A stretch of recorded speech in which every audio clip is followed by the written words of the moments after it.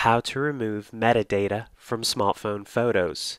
The first thing I'm going to do is I'm going to show you how a photo looks like with metadata. So I'm just going to open up my photo album here, and then I'm going to tap on camera here, and then I'm going to tap on this picture of a lime, and then I'm going to swipe up. As you can see from the photo metadata, you can see the date and time the photo was taken, the location the photo was taken, and its coordinates, and the device and its specifications that the photo was taken with. Now I'm going to show you how to remove all this metadata from your photos so that you can share your photos without giving away your personal information. So the first thing I'm going to do, I'm going to go back to my home screen here, and I'm going to open up the Google Play Store. Now if you have an iPhone, you'll be opening up the App Store. So I'm just going to tap on Google Play Store here to be taken to the Google Play Store. Next, I'm just going to tap on the search box at the top here, and I'm going to type the following: photo metadata remover.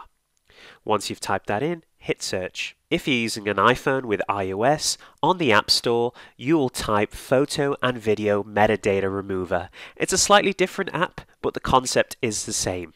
If you're an Android user, keep following me step by step. Next, we're going to tap on the first application here from Syrupy called Photo Metadata Remover. So I'm just going to tap on this. Actually, the full name is called Photo Metadata Remover Clear Exif Metadata. As you can see, I currently have this app installed already. However, you won't, so you'll need to download and install it. Once you've done that, tap on Open to open up the application. Once you've opened up the Photo Metadata Remover application, the first thing you're going to be greeted with is this interface, and the first thing you'll most likely need to do is pick an output location folder for your images that have their metadata removed. So all you need to do is tap on this little bolt icon at the top right hand corner here, and it's the furthest one on the left hand side. Once you've tapped on it, you'll be in the application settings. In general, the second option here, it says save new copies of photos in, and then you're going to tap on that and you're going to pick a location.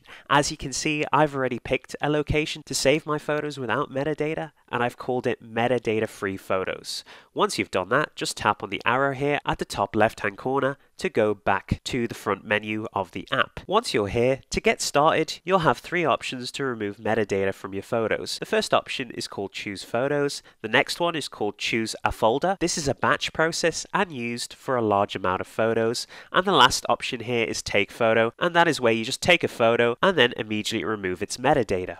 I'm going to be going with Choose Photos. Once you've done that, your gallery will open. Here you'll need to select the picture that you want the metadata removed from. So as you can see, it's the picture of the lime here which I'm going to select, and then all you need to do is tap on it, and then very quickly the app will work its magic and remove the metadata for that photo. As you can see, we've got a big checkmark symbol which says metadata successfully cleared. The processed image has been saved in the metadata free folder. All you need to do now is tap the back button at the top left hand corner here, and just like that, you're done. So I'm going to go back to the front page of my phone here. I'm going to tap on the photo album, and as you can see, we have a new image in the metadata free photos folder. I'm going to tap on that, and I'm going to tap on the picture of the lime again. There's the picture of the lime. Let's swipe up here to see its metadata. As you can see, the original photo date and time has been replaced with a new date, and that is the creation date of this photo without its metadata. As you can see, the location data has been removed along with our coordinates, including the name of our device and its specifications. Alright guys, that pretty much concludes the video.